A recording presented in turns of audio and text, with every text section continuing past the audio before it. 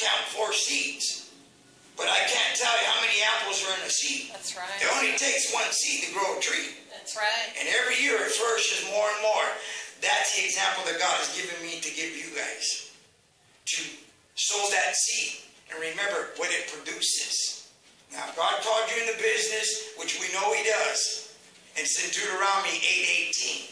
It says, this is my covenant, my promise, that I give you the ability. It says, I give you the ability to attain wealth. Attain means more than enough. Now, in Philippians 4:19, it says, according to the grace by Christ Jesus, your needs shall be met abundantly. In Psalms 23:1, it says, the Lord is my shepherd, I shall not be in want. God meets your needs and your wants. That's what you do as you're faithful. And, you know, that was the word that God was giving me, because I've been praying. I love this man. I couldn't make it. He was understandable. Man, next time. And was persistent about me coming. And I wanted to be here. Even so, I have a long journey, what I have to do, because I love people that are like that. And we should. And it's a test for me to be here, because when I honor that, it's just, whenever there's an opportunity, wherever there's revelation, there's elevation. See, and that's what God's doing. He's elevating. And if you will take to heart what God has given, not what I've given you, what God has given me to give you, and you'll see a turnaround quickly, God said. You're not going to pray. He's not going to pray. He's going to do it swiftly. And there's times that God, and it has to sit right with your heart. Yes. Not because I say it, not because I'm the preacher. I'm only telling you I'm the messenger of what God said. And if we do it, He'll make it happen. Amen? And that's what exactly. You got to be, I received that. Cultivate it. Till it. Get before God. God, I want confirmation of this. God, I want confirmation from someone that don't know this. I always tell God to give me confirmation from people who don't know me. I got strangers. You know what? I have a word for you. Oh, okay, really? How many knows that we were at the LA Coliseum? There was over 60,000 people. A woman followed my wife all the way from the bathroom back to where she said, excuse me, ma'am, but I have a word from God for you. Are you open? Oh, I said, we had to go all the way to LA. We had to position ourselves to get a word. See, that's what happens when you're not where if you're not where you're supposed to be. You miss that opportunity. That woman was so right on time. Then the woman asked my wife, what is your name? My wife said, my name's Linda. She goes, oh my God, look, my name's Linda too. How ironic is that? How ironic, there's 60,000 people there and she follows her and hits the target on the word. Wow.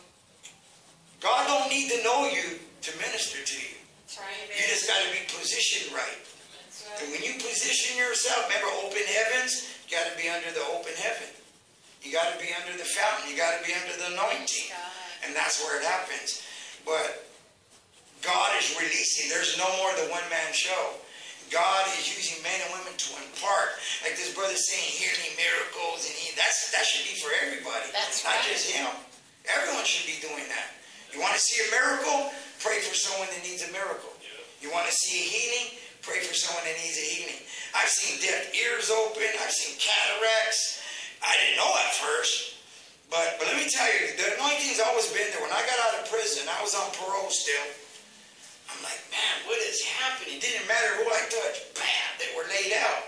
And then I started giving them a word. I didn't know it was word of knowledge yet, so I had to research.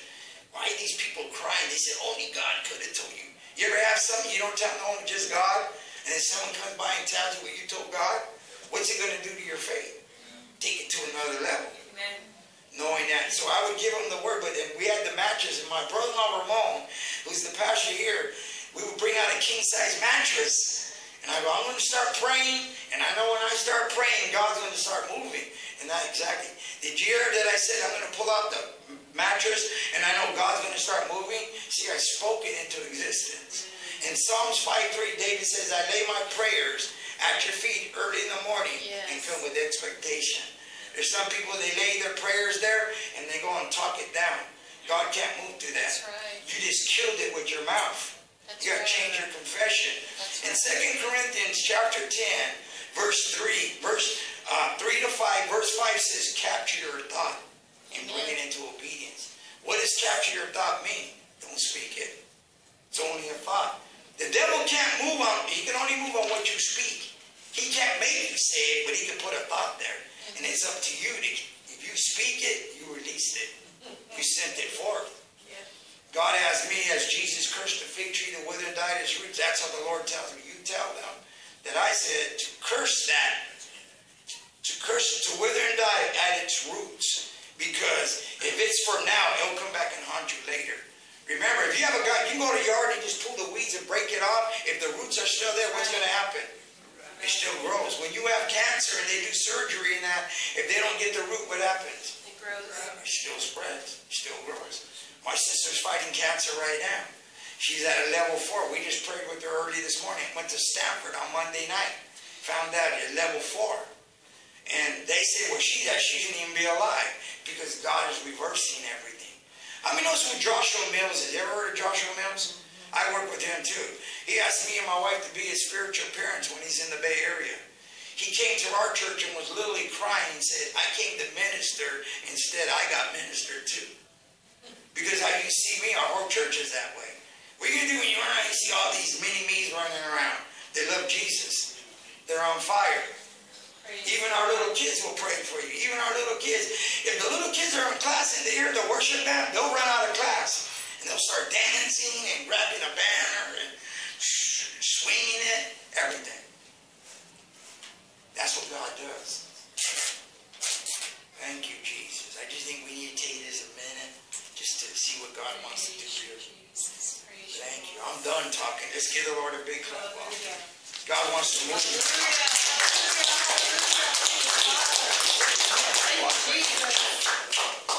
Sit down for a minute. Thank you, Jesus. Thank you, Jesus. Praise you, Jesus.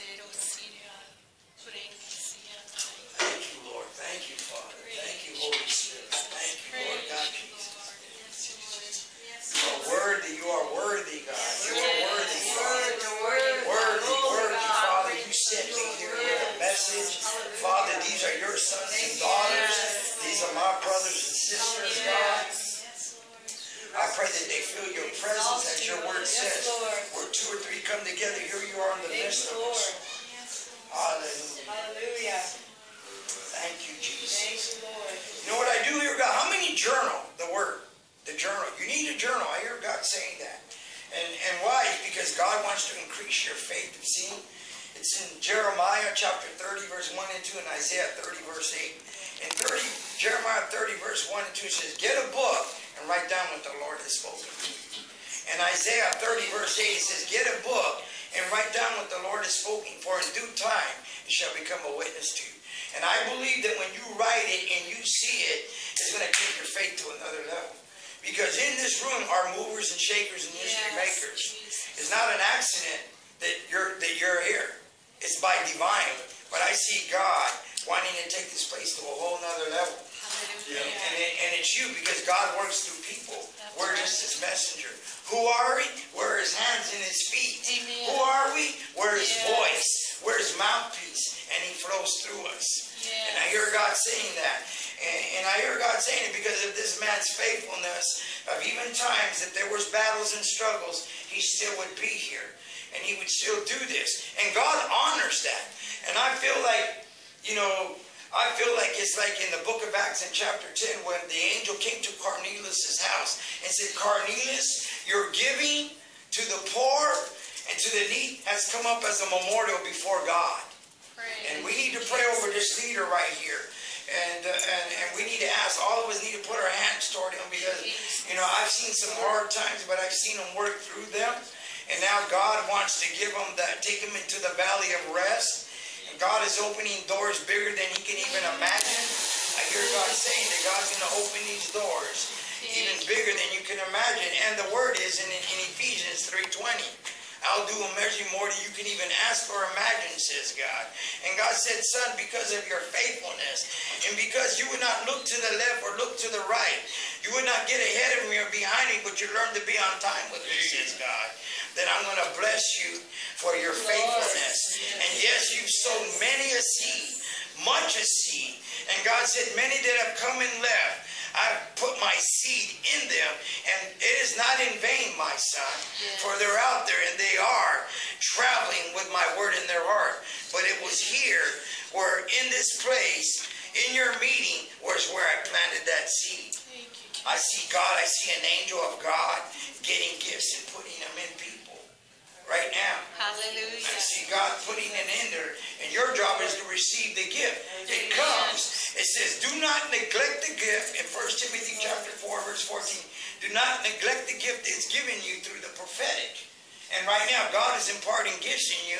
And if you will receive it and believe God, I can't tell you exactly what it is that your job is to get before God. In Ephesians 1:18 says, pray you may know the hope to what He called you. It's better that you go before God. When you get it, believe God for confirmation. Remember, Gideon put a fleece before God. Lord, I pray what you've given me, give it to someone that doesn't know to confirm this. Because remember, when you move out, you're either going to empower people or deceive people. So you got to know what you're called to do. Remember I told you, I don't move. When God wants me, He comes and gets me. What am I doing in the meantime? Training, equipping, cultivating, stirring them up, getting them going. So I take teams with us and we get them empowered. We get them going. Everywhere we go, me and my wife, we get them out of the boat. We get them out of the boat. And I hear someone here that you've been in the boat and you got out of the boat, but you got afraid and went back into the boat. And God said you need to get out of the boat and stay out of the boat. So I don't know who you are. You know who you are. You know, but God said, yeah, you can walk on water, on that spiritual water. God said, fear not, for I am with thee. Fear not, for I have redeemed thee. Fear not, for I have empowered you, says God. And you know who you are. You're in this place. One thing what I love about God, He never embarrasses people. That's right. You know, some preachers do it for like a show and get out there and get words over them. We don't need to do that. The bottom line is we get the message to the person that needs to hear that message. That's what we do. You know, and a lot of times when I'm in churches, they try to put a mic in my hand and I push it away. I don't need that mic. It's not their business what I'm telling this person. That's right. You see what I'm saying? And then when I move them that way, I see their faith go to a whole nother level. Remember, that's our job, to empower. How do you know you're good? When you get your predecessors that will supersede you. Now, the Bible says in Psalms 127, unless the Lord build the house, you labor in vain. That's right. And then I hear God saying about a quiver. I give you a quiver with arrows. And those arrows are sons and daughters. And those arrows and sons and good leaders will shoot those arrows out. And they will hit the mark. I'm just seeing what I'm seeing. Like I said, I see a lot. And that's what I'm seeing in here. I see this is good ground. Thank you, Jesus. It's awesome. Praise you. Thank you. That's right. We got to just give them thanks. Anyone here, you have a word from God? You know God? I'm in amongst people that know the Lord as King of Kings and Lord of Lords. You have a word. I want you to release the word. If you have a word for somebody, feel free to go and give that individual that word. Come on, we're stepping out of our boat. We're stepping out of our comfort zone. We're getting back on the battlefield. Thank you, Jesus. Thank you, Father. Father, I pray for more. Give them more, God. Give them more. Give them more, God. More, God. Thank you, Father. More. More. More, God. Let them walk in the supernatural, God. Thank you, Jesus. Hallelujah. Jesus. Hallelujah. Praise you. I hear someone here that you have visions. You have dreams, and God said, yeah, that's me visiting you in those dreams. God said, I want you to write those dreams, and I want you to start praying those dreams through. And it's important that you journal. When you have a dream, share the dream, because you're robbing that person. And how God showed me, there was a man in prison. He was a big old dude, and God said, I want you to go give him a word. I go, Lord, I don't even know this guy. I ain't going to do that. And the Lord wouldn't leave me alone. I said, all right. And you know this big old guy like that? He broke down crying. And I said, whoa. And he goes, I've been waiting to get that word. And God said, see, you would have robbed them. How many times has God given us a word and we rob somebody? God didn't give you the word just to give you a word. He gave you a word that someone needed to hear. That's right. And we got to start releasing those words. It's between them and God as long as you do your part. What am I saying? I'm saying God's empowering you to go. I hear him say, go, go, go, go. Speak it. Whether they receive it or not doesn't matter as long as you're obedient to God. Amen? Amen. Good word. How many does that bear witness to you? Amen. Amen. Thank you, Lord. Thank you, I Jesus. I want to share something that the Lord's been telling me when we got here, that in Mark 12:24, the Sadducees and Pharisees asked Jesus, okay, there was a woman which was married to several brothers who passed away. Whose wife will she be when she's in heaven? And Jesus said, you will be as the angels in heaven, because there's no marriage in heaven. So what the Lord is saying is that there's a lot of women that know the word and they're powerful, but a lot of ministers are holding them back because they think like only the men should be ministering. But in the spiritual realm, there's no gender. So the women need to shoot forth, as Joyce Myers empowers many through television, and the Lord is speaking to somebody here that don't let those people hold you back. You go out and you are His, and He adores you, and He sees that you're studying, and He wants to send you forth. As Apostle Sonny said, that you are a quiver and you hit the mark, that one will bring 1,000, two will bring tens of thousands. So the Lord is just speaking that right now. Yes, we receive. Yes, glory. Is there anyone in this room that you have a word for someone else in this room? I want you to feel the liberty to get up and release that word to that individual. Anyone in here? Come on, we're moving by the Holy Ghost. You can't miss it if it's God. People need to hear it. You have something here? I had gotten some earlier, and I shared it with Joyce, and she said it had to do with legs, and she said she's been having a lot of pain in her legs. I says, oh, so maybe today you're supposed to get prayer for your legs. Amen. That's awesome. See, that's a word. But since we heard this gentleman over here talk about his miracles, I think he needs to go pray for her legs. Go ahead, feel free to go. Praise pray. God. Praise God. That's right. God He uses all of us. That's right. You know, I feel God, that's what He wants you to do. Move around. I believe there's more. They got words for other people here. Lord, I thank you, Lord God, that you said we are now complete in you. Father, Lord, I thank you that you've given us all things pertaining to life and godliness.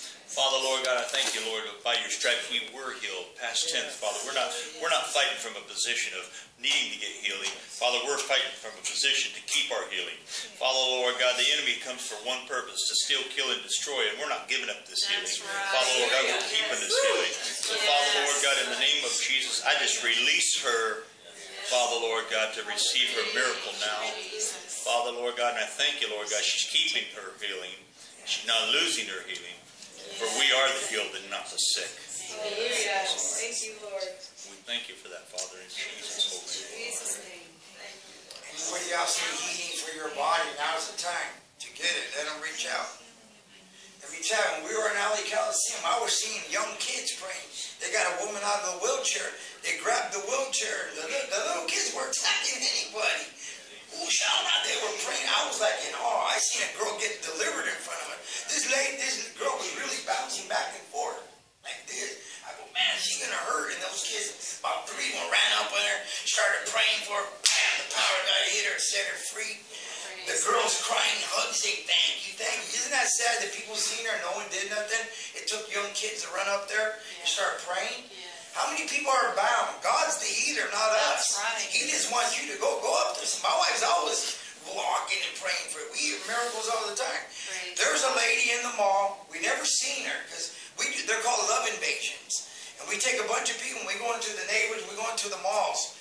My daughter, my wife and them had teams, and the young girl goes to the Modesto church, and we have a picture at Target, in the Target store. Remember I told you, Lord, where's our Target?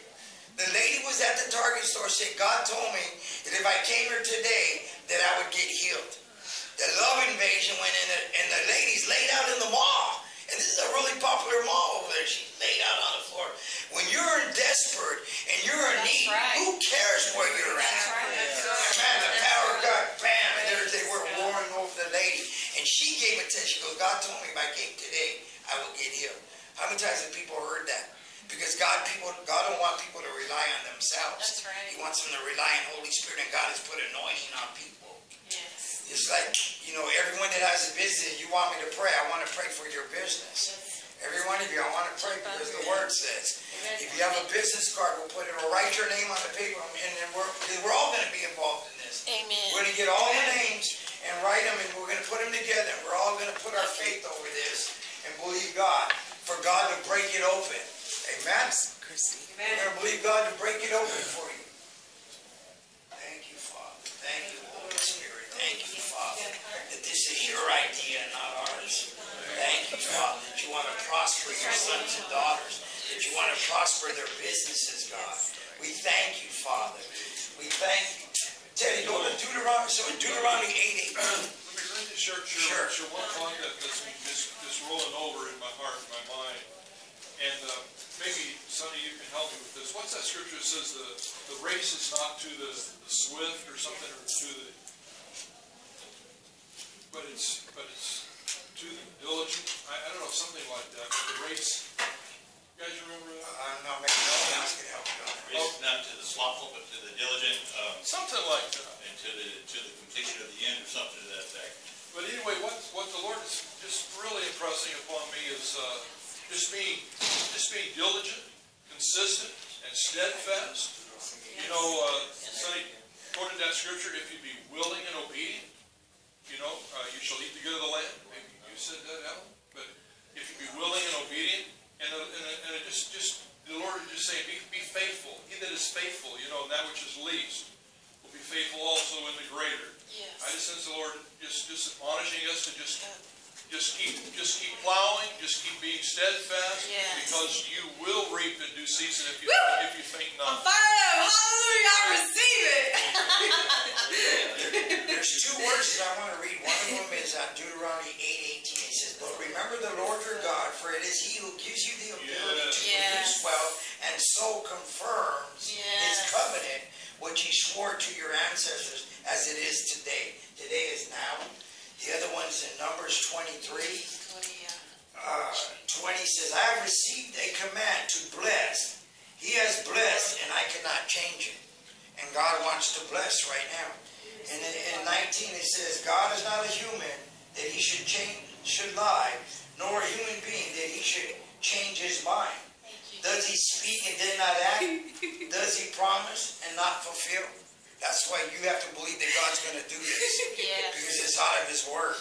Yes. And God's going to give you, we're going to pray for creative ideas. Yes. We're going to pray for God to give you acceleration for your business. And just like those people in Hollywood said, they said, will you pray for our minds that God will give us brilliant minds? Praise Everyone, God. stretch your hand towards these businesses. Everyone, let's all hook up together. This will lead God. Come on. Father, in the name of Jesus, Father, we lift up these businesses. Every one of them, Father. Even my businesses, I lift them up. Teddy's business. We lift them all up to you according to your word, God. Lord, you said that we would come here, that I would come here. You asked me to bless their businesses, God.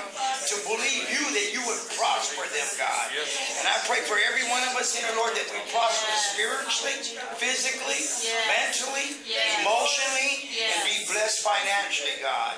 And Lord, I pray as they pray, as you bless them, that they pray in their heart who you want them to send seed to, God. I pray they'll be faithful in putting the seed in the ground, God. And Father, we give you all the glory. We give you all the honor, God. We thank you, Father. We seal this by the blood of the Lamb in Jesus' name. Jesus' name. Amen. Amen. Hallelujah. Hallelujah. God bless you. Receive it. Thank you, Father. Thank you, Lord. Amen, brother. Amen. Thank you. One other scripture came to my mind, was where the Lord said, these blessings shall come upon me in an overtaking. There you go. Hallelujah. We receive it in Jesus' name, don't we? We receive it. And it's, you know, and it's not to, like he said, it's not to,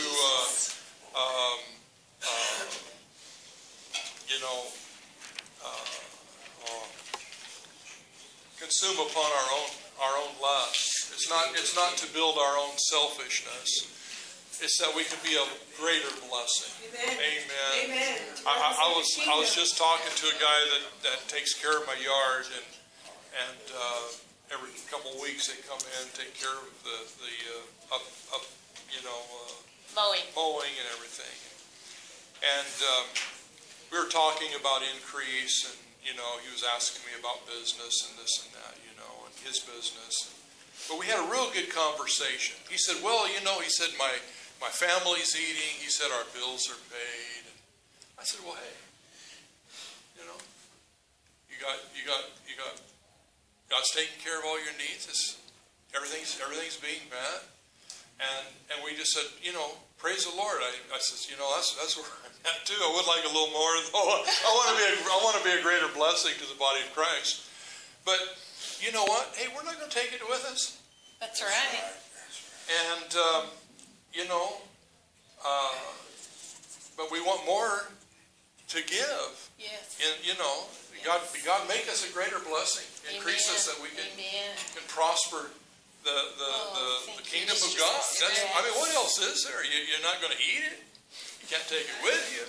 You can only wear so many clothes. I hear God saying, God said, plant a seed and grow a tree. Plant a seed and grow a tree. Remember, you got to think of the tree. Yeah. It's flourishing. God don't raise a dead tree. First, That's you raise right. a tree that's flourished. And trees bring oxygen. Trees feed people, whatever's on that tree. Trees feed animals. And all that. You ever see a bird starving, man? Because God made the bird to survive. That's and it's the same thing. I'm telling you, we're in an hour God wants to bless the body of Christ. Praise Big God. time. Thank But you, anyway, I need Jesus. you guys to pray. I got to get out this door. I'm not going to have time to eat. I got to go all the way to Morgan and shoot to Palo Alto.